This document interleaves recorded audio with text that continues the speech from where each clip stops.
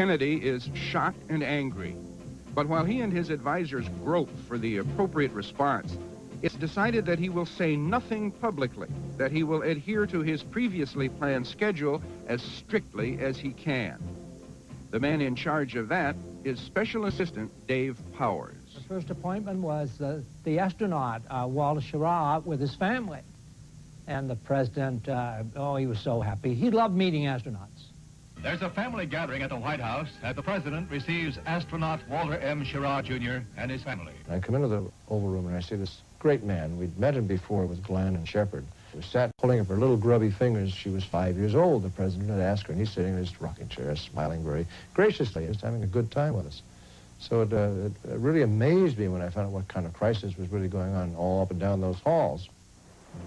At 11:45 that morning, all the president's men, the best and the brightest, gather here in the cabinet room around John Kennedy. They are ExComm, the Executive Committee of the National Security Council. An extraordinary period of crisis management begins in secret. Assistant Secretary of Defense Roswell Gilpatrick. And I think the sense one got at that first meeting was that, the United States had to move in. We had to do something about it. At this first meeting, Bobby Kennedy, I now know how Tojo felt when he was planning Pearl Harbor.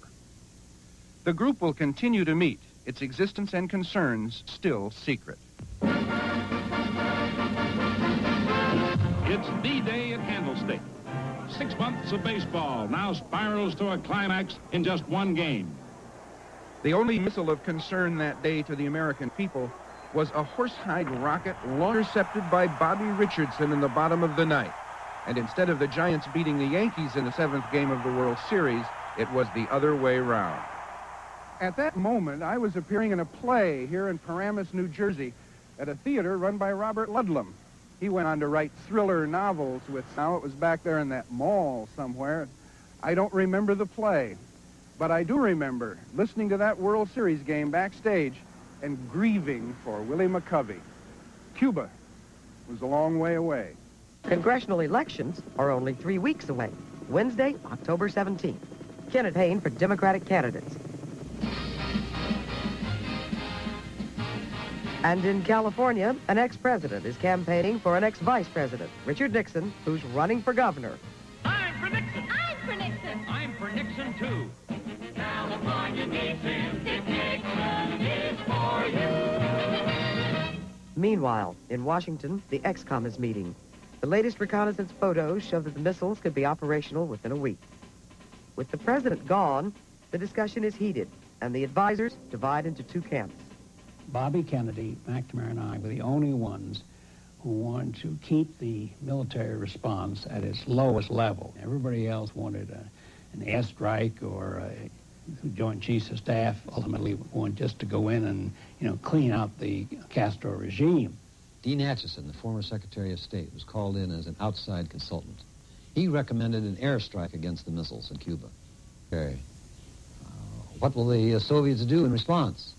Oh, I know the Soviets pretty well, he said, from dealing with them over the years. I think they will then feel obligated to launch an attack and knock out our missiles in Turkey.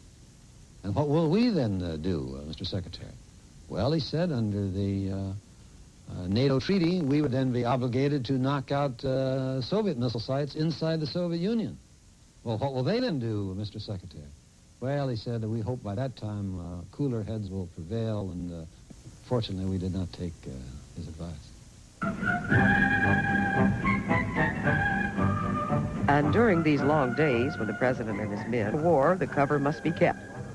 So Bobby Kennedy takes time from the crisis to attend the premiere of the big movie that fall, The Longest Day, about war. Das wird für die Alliierten, aber auch für die Deutschen der längste Tag werden. Der längste Tag.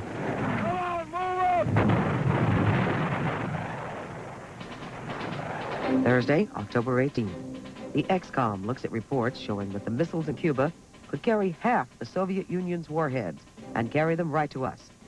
Kennedy keeps a previously scheduled appointment to meet Soviet Foreign Minister Andrei Gromyko. The president asked a direct question to Gromyko, said, is it true that you're installing missiles in Cuba? Gromyko said, absolutely not. just flatly lied to the president, and which was interesting because also it did not reveal to Gromyko that we knew that the missiles existed. As fortune would have it, the same day technology is threatening to blow us from the face of the Earth, technology is pushing the space race forward. The Ranger 5 moon probe is launched from Cape Canaveral. And the beginnings of life are honored when an American and a British scientist, Watson and Crick, take the Nobel Prize for discovering the key to genetics, DNA. And if you're watching ABC on that Thursday night, you see... Ozzie, Harriet, David, and Ricky. At 7:30, a happy family of 4.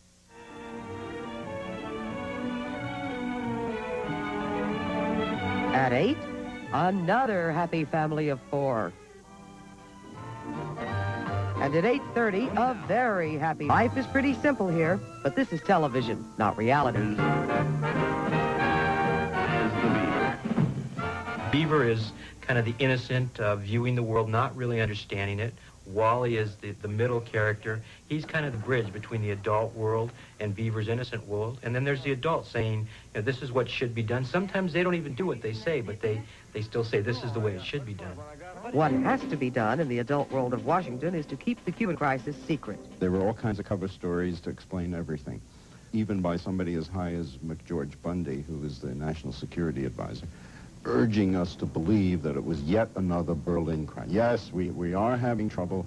There's something in Berlin. We don't want to talk about it. We think we can get through it, but it's tough.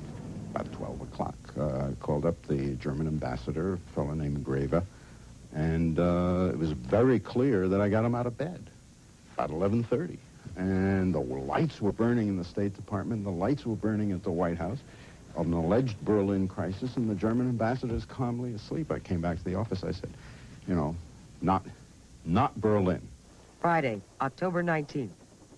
Friday was a tough day. He spoke in Cleveland, tremendous crowds, and he spoke at, he visited Lincoln's tomb, and then we came into Chicago, and Daley and all the crowd. That night, Bobby Kennedy calls his brother in Chicago, asking him to return to the White House and the crisis. Saturday, October 20th. I'm having breakfast with the president. He called Admiral Berkeley, the White House physician, down to his suite, and about 10 minutes later, he called Pierre. And I arrived in the suite, and the president was sitting there in his bathrobe, and he had this yellow pad in front of him, and he was writing on it.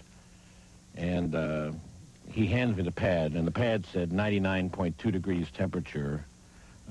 Doctor says President must return to Washington for treatment. And he said, I want you to call a press conference and announce that because we're flying back to Washington. The president came out of the hotel with an overcoat and a hat on. I mean, he never wore a hat. And, you know, kind of bundled up. And I think if you saw him from outside, you had the impression that he maybe did have the flu.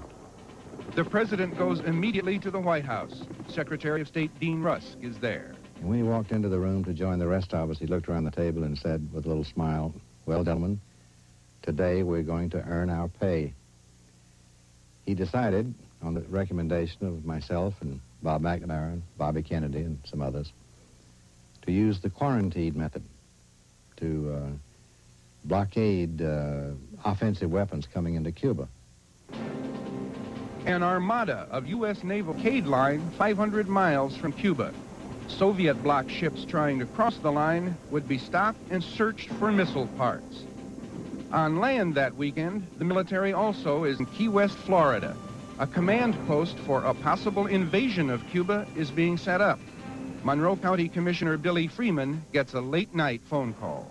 The government wanted permission to build an observation tower at this airport, and I had to get them to open up to be able to get the materials out to come out here and build this thing, and I must admit it was about the fastest piece of construction I've ever seen done. And that was the first inkling that something was going on. Most of us have no inkling that anything is afoot. With the title Mr. President, you wondered no doubt just who it could be. Don't jump to conclusions. It's not on Broadway, a new Irving Berlin musical opens about a mythical White House, a mythical President, Robert Ryan, and a mythical First Lady, Nanette Fabre.